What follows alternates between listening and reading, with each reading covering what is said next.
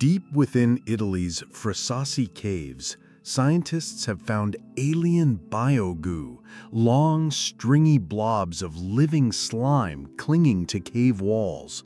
These gooey tendrils are colonies of microbes that thrive in complete darkness with minimal oxygen. Unlike plants, they don't rely on sunlight for energy.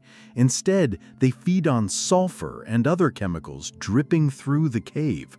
Researchers were astonished by the goo's constant growth and shifting, with one describing it as walking into a nightmare version of cotton candy. Beyond its eerie appearance, this unique ecosystem, containing microbes found nowhere else on Earth, is crucial for studying how life might exist in extreme environments, offering potential insights into life on Mars or Europa.